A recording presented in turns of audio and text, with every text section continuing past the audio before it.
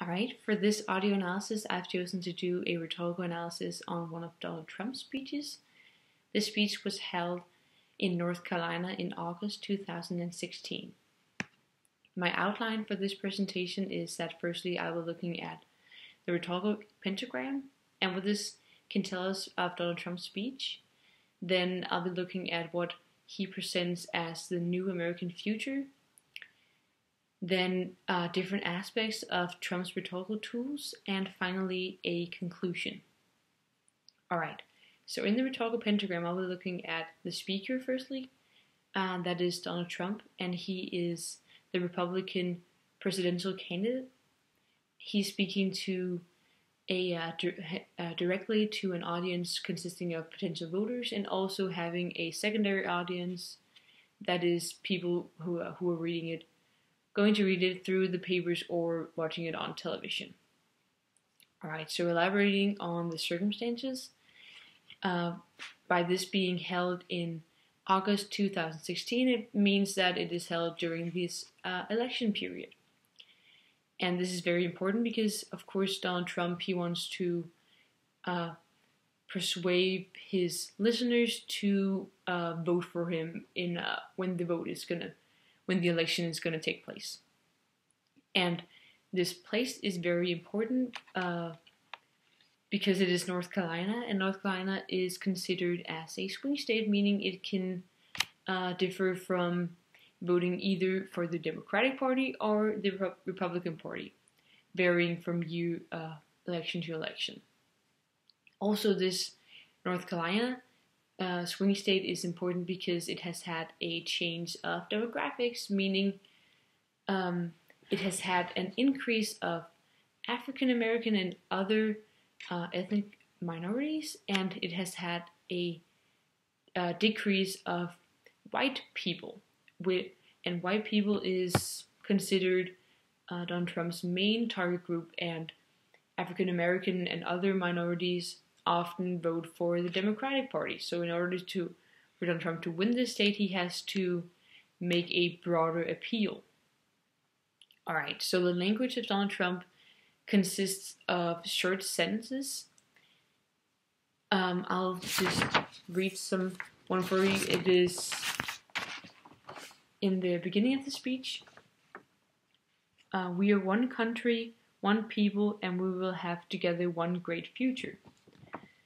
So it consists of this paratactic sentence structure, but it is very easy to follow. It doesn't make it complicated, and he is using very simple words. This is only one example, but it is something that is present throughout the speech, that he uses these not complicated phrases.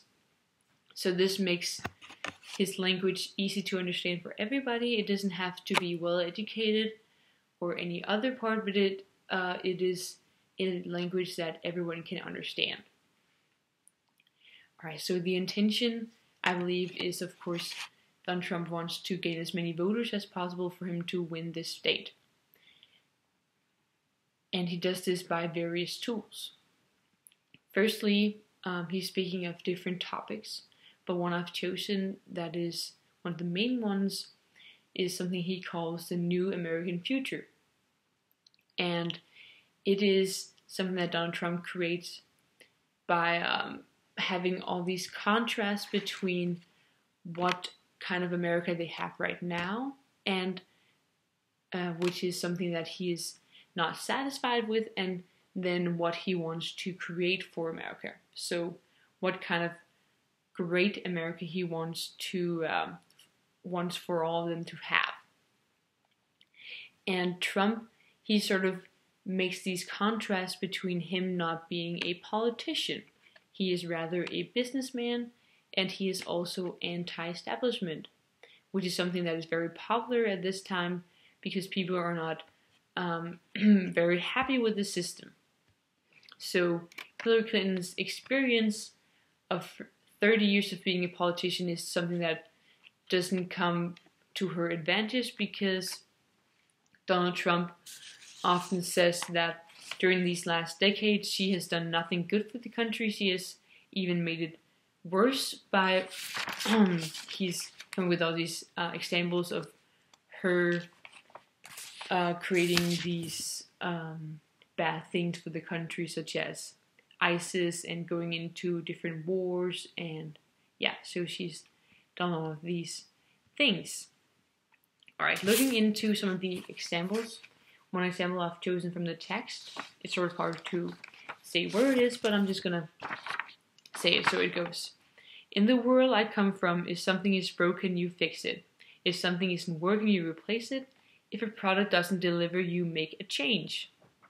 I have no patience for injustice, no tolerance for government incompetence, no sympathy for leaders who fail their citizens.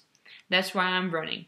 To end the decades of bitter failure and to offer the American people a new future of honesty, justice, and opportunity. A future where America and its people always, and I mean always, come first. So firstly, he's using this tool of triads. He's using it twice in this example. The first one being if. He's saying if 3 times, and anaphor saying it in the beginning of it. So he's stating this, making this comparison to his world of business that he is experienced with, and then the American country. So if something is broken, you fix it. So he's a man who can fix things, and if a product doesn't deliver, you make a change, and that is exactly what he has come to do, because he wants to make a change to this establishment that America has right now, the political system of it. Yeah, so this triad makes his statements easier to memorize, because it sort of creates this pattern and making his message more memorable for his listeners. I believe the triad of 3 times no. I have no patience, I have no tolerance, I have no sympathy about. It's harder to memorize, but I guess that it just creates some ethos, because he is a man that doesn't tolerate these things, and by stating it in this pattern, he's making not his statements memorable, but rather his character of a man who wants to fix things, and a man who doesn't tolerate things such as tolerance. No tolerance for government incompetence. Alright, next example is, it goes, every single citizen in our land has a right to live in safety. To be one united nation, we must protect all of our people, but we must also provide opportunities for all of our people. We cannot make America great again if we leave any community behind. Nearly 4 in 10 African American children are living in poverty. I will not rest until children of every color in this country are fully included in the American dream. Alright, so this is what I was talking about earlier, that Donald Trump, he wants to appeal to a broader target group than he usually does. He wants to include minorities such as African American. And he's stating that 4 in 10 African American are living in poverty. And he's using the word children, which is something that we can all emphasize with.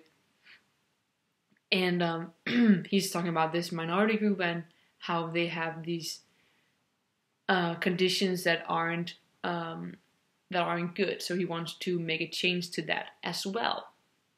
And by doing this, he appeals to a target group in order to gain this state. So he wants to have these black, because if he doesn't get these African American with him, he probably won't win the state. Alright, so to sum it all up, we need to look at Donald Trump's. He's an experienced businessman, and that's why he's great at getting results, he's great at promoting, and he's great at selling himself, and therefore he can use these techniques to in order to win this election.